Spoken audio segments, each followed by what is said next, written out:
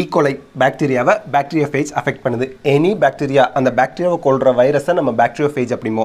அந்த பாக்டீரியா தன்னைத்தானே பாக்டீரியோஃபேஜ் கிட்டேருந்து காப்பாற்றிக்கிறதுக்காக 2 டைப் ஆஃப் என்சைம்ஸை ப்ரொடியூஸ் பண்ணுது. இந்த 2 டைப்ஸ் ஆஃப் என்சைமும் என்னதுக்கு ஹெல்ப் பண்ணுது?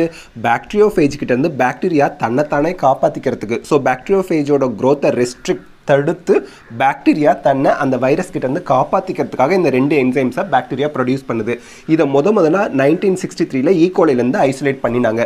சரி, இது என்ன 2 என்சைம்? இங்கே ஒரு டவுட் வரும், நல்லா ஞாபகம் வச்சுக்கோங்க. There is a DNA present in bacteria as well as bacteriophage.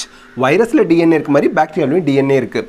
நல்லா கவனிங்க, ஒவ்வொரு ரெஸ்ட்ரிக்ஷன் என்சைமே ஒரு பர்டிகுலர் ரெகக்னிஷன் சைட்டை தான் போய் கட் பண்ணும். அதை தான் ரெஸ்ட்ரிக்ஷன் சைட் அப்படின்னு சொல்லுவோம். ஃபார் எக்ஸாம்பிள், இது ஒரு அசம்ஷன், நம்ம வசதிக்காக ஒரு எக்ஸாம்பிளுக்கு நம்மளாம் எழுதியிருக்கோம். AGGCT 3' 5' எப்படி ரீட் பண்ணுறோமோ அதே மாதிரி தான் ஆப்போசிட்லி 3' to 5' சேம் ரீடிங் வரணும். AGGCT. ஸோ இதை தான் நம்ம பேலிண்ட்ரோமிக் சீக்வன்ஸ்மோ, இந்த பேலிண்ட்ரோமிக் சீக்வன்ஸை தான் ரெஸ்ட்ரிக்ஷன் என்சைம் போய் கட் பண்ணும். ஓகே, இந்த சீக்வன்ஸ் வைரஸில் இருக்குன்னா வைரல் டிஎன்ஏ விட பல மடங்கு பெரிய டிஎன்ஏ பாக்டீரியாவில் இருக்குது. இந்த பாக்டீரியல் டிஎன்ஏல கண்டிப்பாக இந்த சீக்வன்ஸ் இருக்கும். இதில் எந்த ஒரு மாற்று கருத்தும் கிடையாது. அப்போது ஒரு ரெஸ்ட்ரிக்ஷன் என்சைம் வைரஸில் இந்த பர்டிகுலர் சீக்வன்ஸை போய் கண்டுபிடிச்சி கட் பண்ணி அதோட க்ரோத்தை ஸ்டாப் பண்ணுதுன்னா, தன்னோட ஆர்கானிசத்தில் இருக்கக்கூடிய டிஎன்ஏல சேம் ரெஸ்ட்ரிக்ஷன் சைட் இருந்துச்சுன்னா அதையும் போய் கட் பண்ணும். அப்போது பாக்டீரியா முதல்ல தன்னோட என்சைம் கிட்டேருந்து தன்னை முதல்ல காத்துக்கணும். அந்த பாதுகாத்துக்கிறதுக்காக, ப்ரொடெக்ட் பண்ணிக்கிறதுக்காக பாக்டீரியா என்ன பண்ணுமா, 2 டைப்ஸ் ஆஃப் என்சைம்ஸை ப்ரொடியூஸ் பண்ணுது. ஃபஸ்ட்டு டைப் என்ன பண்ணுதுன்னா, எங்கெல்லாம் பர்டிகுலர் ரெஸ்ட்ரிக்ஷன் சைட் இருக்கோ அங்கெல்லாம் போய் மெத்தில் குரூப்பை ஆட் பண்ணி விட்டுரும். அதுக்கப்புறம் இந்த வைரல் டிஎன்ஏ உள்ளே வருது. உள்ளே வந்ததும் அப்போது செகண்ட் டைப் ஆஃப் என்சைம், அதை தான் ரெஸ்ட்ரிக்ஷன் எண்டோநியூக்ளியஸ் அப்படிங்கிறோம். அந்த ரெஸ்ட்ரிக்ஷன் எண்டோநியூக்ளியஸ் இந்த AGGCT எனி ரெகக்னிஷன் சைட், இங்கே நம்ம எக்ஸாம்பிளுக்கு எழுதியிருக்கோம், அதை கண்டுபிடிச்சி வைரல் டிஎன்ஏவை கட் பண்ணி விட்டுரும். பாக்டீரியல் டிஎன்ஏவையும் அது வந்து செக் பண்ணும் அந்த ரெஸ்ட்ரிக்ஷன் சைட் இருக்கா அப்படின்னு. ஆனால் பாக்டீரியா அந்த தான் ப்ரொடியூஸ் பண்ண ரெஸ்ட்ரிக்ஷன் என்சைமை ஏமாத்துறதுக்காக மெத்தில் குரூப்பை ஆட் பண்ணி விட்டுரும். அதை ஆட் பண்ணுறதுக்கு ஃபஸ்ட்டு டைப் ஆஃப் என்சைமை யூஸ் பண்ணி ஆட் பண்ணி விட்டுருக்கோம். அதனால் ரெஸ்ட்ரிக்ஷன் என்சைம் தன்னோட டிஎன்ஏ, தன்னோட பாக்டீரியாவில் இருக்கக்கூடிய டிஎன்ஏவை கண்டுபிடிச்சி கட் பண்ணி விட முடியாது. ஸோ இப்போ வைரல் டிஎன்ஏ டெஸ்ட்ராய் ஆனதுக்கப்புறம், ரெஸ்ட்ரிக்ஷன் என்சைம் செயலிழந்ததுக்கப்புறம் இந்த மெத்தில் குரூப் எல்லாம் ரிமூவ் ஆகிட்டு பாக்டீரியா நார்மல் பாக்டீரியாவாக வந்துடும். ஸோ இந்த 2 டைப்ஸ் ஆஃப் என்சைமில் நமக்கு second type of enzyme, that is restriction endonuclease, restriction endonuclease, இந்த என்சைம் மட்டும்தான் நமக்கு வேணும். இதை தான் சயின்டிஸ்ட் ஐசோலேட் பண்ணி பிரித்து எடுத்து நம்ம டூல்ஸ் ஆஃப் RDNA டெக்னாலஜியில் மாலிகுலர் சிசராக யூஸ் பண்ணிக்கிட்டு இருக்காங்க. ஸோ இதை நல்லா அண்டர்ஸ்டாண்ட் பண்ணிக்கோங்க. So welcome to biology simplified Tamil. நான் உங்கள் செந்தில்நாதன். இன்றைக்கி நம்ம டூல்ஸ் ஆஃப் RDNA டெக்னாலஜியில் ரெஸ்ட்ரிக்ஷன் எண்டோநியூக்ளியஸ் பற்றி டீட்டெயில்டாக பார்க்கலாம். Based on the mode of action, restriction enzymes. So restriction enzymes. Based on the mode of action, restriction enzymes are classified into 2 types: exonucleases, endonucleases. Exonuclease அப்படிங்கிறது என்னன்னா, at one time ஒரு part, ஒரு end of DNA மட்டும் cut பண்ணிட்டு விட்டுரும், இடையில இருக்க பார்ட்டெல்லாம் cut பண்ணாது.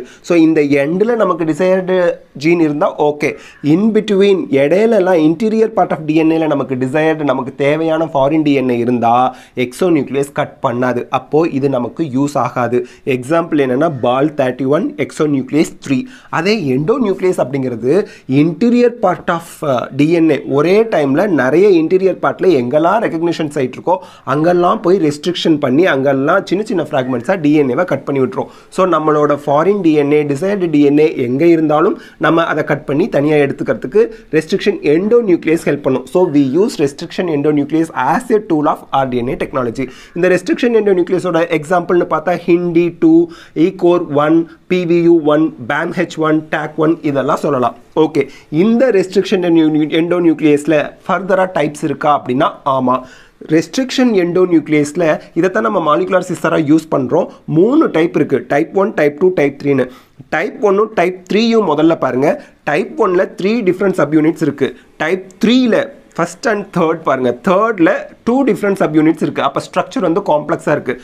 அதே மாதிரி type 1க்கும் type 3க்கும் ATP magnesium ion S adenosine methionine, ATP magnesium ion S adenosine methionine. இதெல்லாம் ரெகக்னைஸ் பண்ணி ரெஸ்ட்ரிக்ஷன் பண்ணுறதுக்கு ஃபாரின் டிஎன்ஏவை இல்லை அதர் டிஎன்ஏவை ரெஸ்ட்ரிக்ட் பண்ணுறதுக்கு டைப் 1 டைப் 3 எனர்ஜி தேவைப்படுது, ஏடிபி தேவைப்படுது, மெக்னீஷியம் அயன் தேவைப்படுது அண்ட் எஸ் அடினோசைல் மெத்தியோனைன் தேவைப்படுது. ஆனால் டைப் 2 பாருங்கள், இதோட ஸ்ட்ரக்சரும் சிம்பிள், மெக்னீஷியம் அயான் மட்டும் போதும், restriction of other DNA, foreign DNA இல்லை அதர் டிஎன்ஏவோட க்ரோத்தை ஸ்டாப் பண்ணுறதுக்கு, கட் பண்ணுறதுக்கு இது வந்து ஸ்ட்ரக்சரும் சிம்பிளாக இருக்குது, மெக்னீஷியம் அயன் மட்டும் போதும், ஏடிபி தேவை கிடையாது.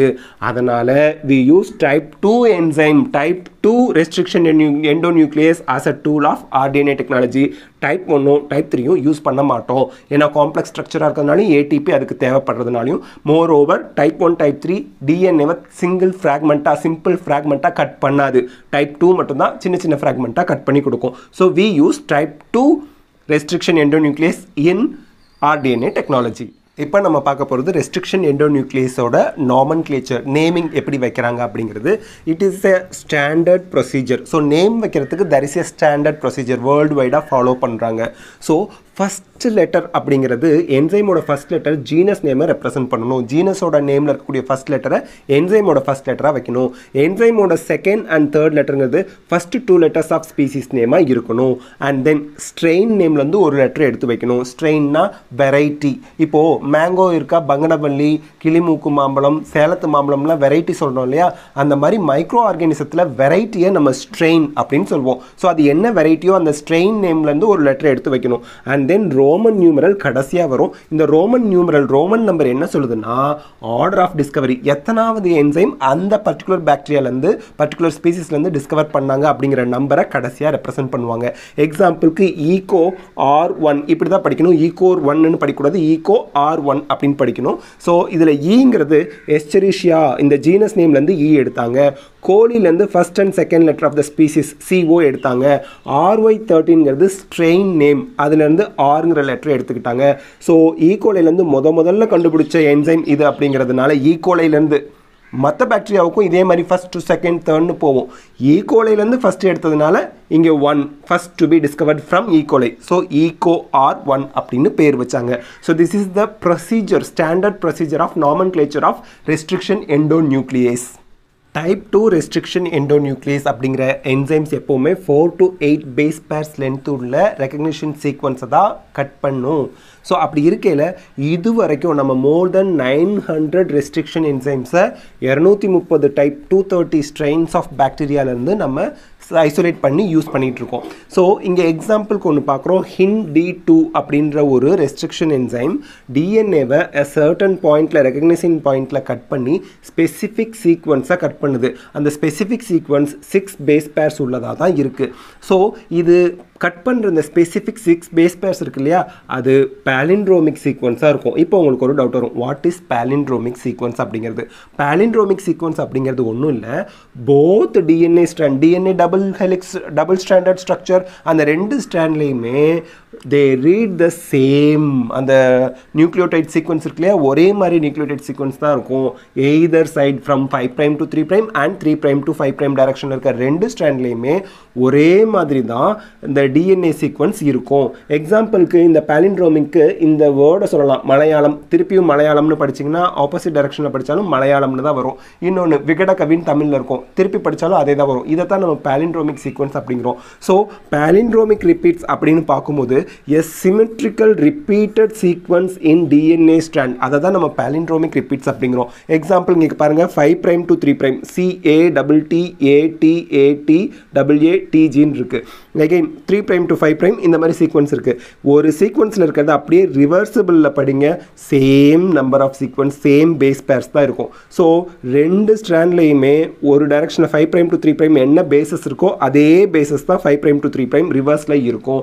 இதை தான் நம்ம பேலிண்ட்ரோமிக் ரிப்பீட்ஸ்ங்கிறோம். இந்த பேலிண்ட்ரோமிக் ரிப்பீட்ஸை தான் ரெஸ்ட்ரிக்ஷன் எண்டோநியூக்ளியஸ் ஃபைண்ட் அவுட் பண்ணி கட் பண்ணும். பர்டிகுலராக நம்ம யூஸ் பண்ணுற type 2 restriction enzyme 4 to 8 base per length உள்ள பேலிண்ட்ரோமிக் சீக்வன்ஸை ஃபைண்ட் அவுட் பண்ணி கட் பண்ணும். இப்போ நம்ம types of cleavage produced by restriction endonuclease, restriction endonuclease எப்படி கட் பண்ணுது பேலிண்ட்ரோமிக் சீக்வன்ஸ் அப்படிங்கிறத பார்க்குறோம்.